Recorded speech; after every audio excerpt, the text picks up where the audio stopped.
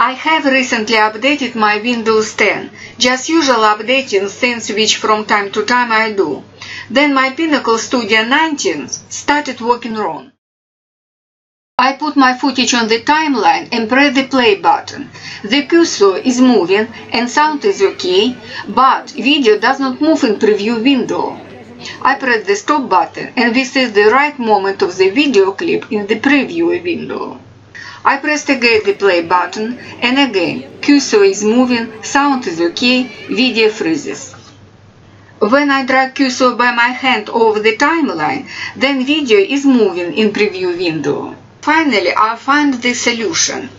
If you press right-click on Studio 19 and run with graphic processor, or rather go to change default graphic processor, the Manage 3D setting, you can see under Program Setting, select the preferred graphic processor for the program.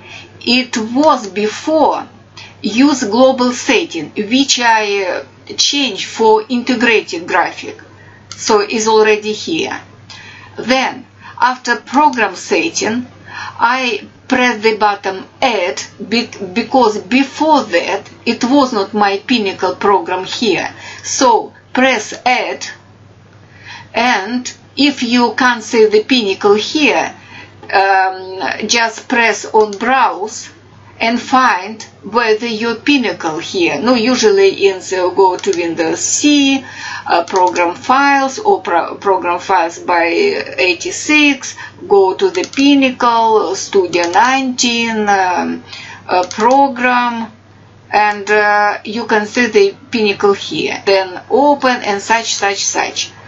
And afterwards, when the Pinnacle will be here, you press Add Selected Program. Then close, and you can see the Pinnacle here, and then close.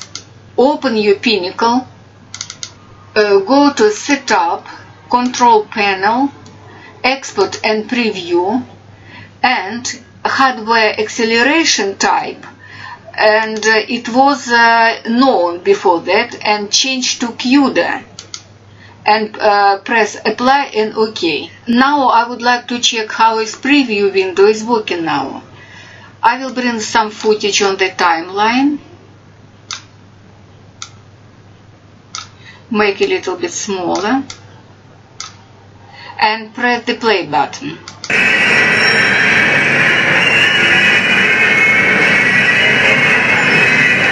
Everything is working well now.